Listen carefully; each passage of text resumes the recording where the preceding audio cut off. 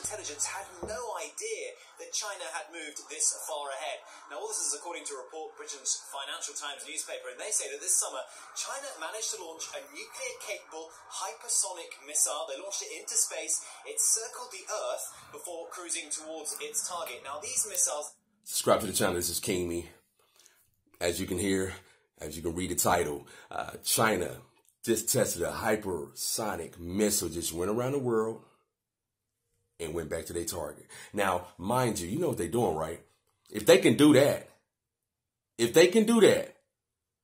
then they are making it where they're going to come up with some type of missile where it can go around, hit United States, and then make its little target right back. Because they already got it. I mean, excuse me, we get to a point, we're going to war with China. And what they doing is getting prepared. They staying ready to get ready. Now, you heard that United States intelligence didn't even hear nothing about that. They ain't know nothing about it. You know?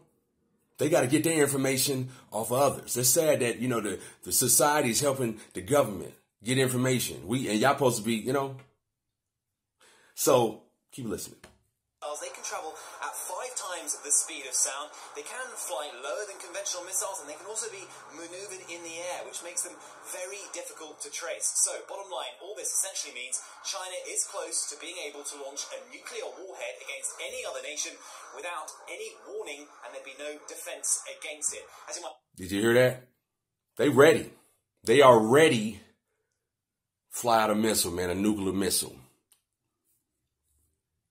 To anybody, United States, Australia, Russia, anybody, without any type of offense. You can't stop it. You can't stop it. So here's the thing right now. They can shoot it off now. See, that's the thing, man. But see, here's the thing about China. China needs United States as much as we need them. If they let go of the United States, what they always talk about, we're gonna bomb you and all that nuclear, but you know, as far as like financial, that's one big country that, you know, China always talking about nuking, but they never will nuke because they love United States as much as United States love them. And I say love, you know why? Because money, financial.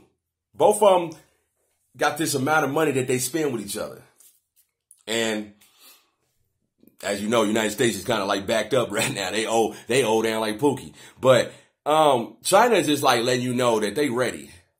And they got this hypersonic missile, man. It ain't playing. They already just said right now that they are ready for war. See, me personally, I'm thinking, I mean, why they waiting on United States to get in with it? Because I don't think they waiting. I think what it is, you know, China, you know, they real arrogant. They build all this technology to use it. So, you know, mind you, they want to use these technologies. So what they're going to do is they waiting on the United States to go to war so they can use this technology, you know. As of right now, like you said, hey, China got one of the biggest missiles right now. Now, we don't know what the United States got. You know, they can lie, they can do anything. They might got something right now themselves. But China right now is not playing. China's not playing. And while y'all on this YouTube, whatever like that, y'all need to be looking up situations like that. What's going on around the world, around because like we're allies to everybody. United States is like the worst. You know how like blacks, you know how we the worst. They say, you know, worst enemy of the world is, you know, African Americans. If you want to keep it real. But China's ready.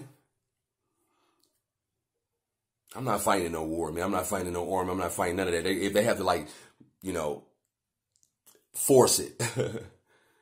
I mean, I was raised like that. Like, I had a military family, and they told me not to. As they got out, my grandpa and my father, you know what I'm saying, went in. And I was just like, who you fighting for? They don't know. You know what I'm saying? And I mean, like, for real, when you're in the United States, you die for nothing. You could walk up to the street, man. Walk up to the store or go around the corner, walk to your car. You know, they got fucking diseases. You could die out here. Go to war and you don't know what the hell going on. You fighting for just, you don't even know. Oh, it's top secret. We can't discuss it. It's top secret.